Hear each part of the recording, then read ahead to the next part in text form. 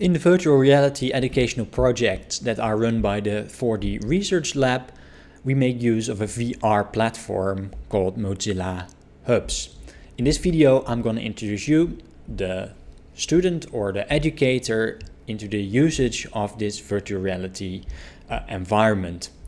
So what is it? Mozilla Hubs is a virtual collaborative platform that runs in your browser. That means everyone with an internet connection and a browser can access Mozilla Hubs. It's collaborative. That means that you can get together in the same virtual environment with a larger group of people, a class for instance, and talk to each other, discuss any kind of topics, talk about the things that you see there, but also insert your own data or information in it, such as videos or 3D models or images. So many of the VR environments that we use for education are collected here on this central place, this website, Virtual Past Places. You can access it at virtualpastplaces.eu, and there are various VR environments that are used for different educational projects. You can click on this, and I'm gonna introduce you to the use of this platform by just entering one of those that are already accessible. So this is a VR environment that we created for the Allard Pierson. It's a virtual exhibition about disability and sickness in antiquity. So when you enter a Mozilla Hubs virtual environment, it usually takes a while depending on the speed of your internet connection, but also on the size of the models or the VR environment in general. So it can take a few seconds to sometimes even up to a minute or longer to load. So when the environment is loaded, you get this option of choosing to join the room or just to spectate. So we click on join room, and this is the point that you can change your name and also your avatar. Your avatar is your virtual representation in this world. So here, if you click here, you can choose from a selection of avatars available.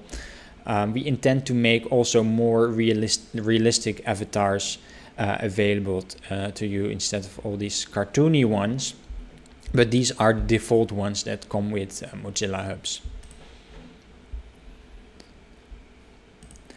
As soon as you click accept, there's a couple of pop-up screens pop-ups that show up. So you have to give it access to your audio device, your microphone, if you want to talk to other people. So you should say allow. Yeah, well, here you can also set your audio device, your speakers and your microphone. Make sure that it's set correctly, and then you can enter the room. So as soon as you have entered the room, the first time that you enter it, you get a tour to get you comfortable with the controls. So I'm gonna run through those as well. So the way that you move around in Mozilla Hubs is with the arrows, or which is generally easier, is with the WASD keys on your keyboard. Why is that easier? Because usually on your right hand you're holding your mouse.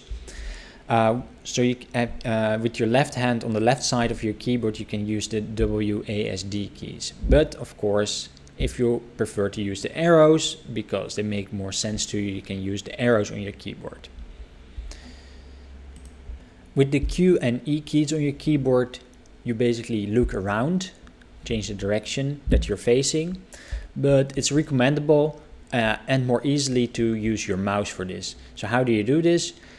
You click anywhere in the screen with your left mouse button and then start dragging around. If you release your left mouse button, you stop looking around. So this is basically how you navigate Mozilla Hubs, and you can now walk around any of the worlds that we created.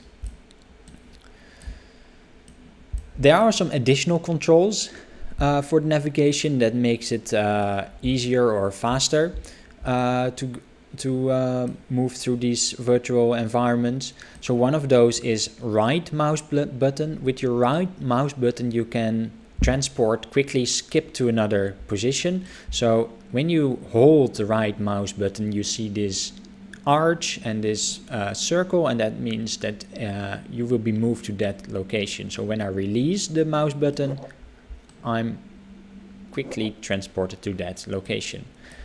What else? You can also run instead of walking. So your basic moving speed is walking. However, when I'm holding Shift at the same time as holding my W or forward key, I'm moving twice as fast.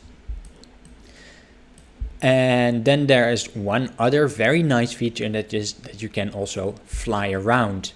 However, I have to move over to another VR because flying is disabled in this specific one.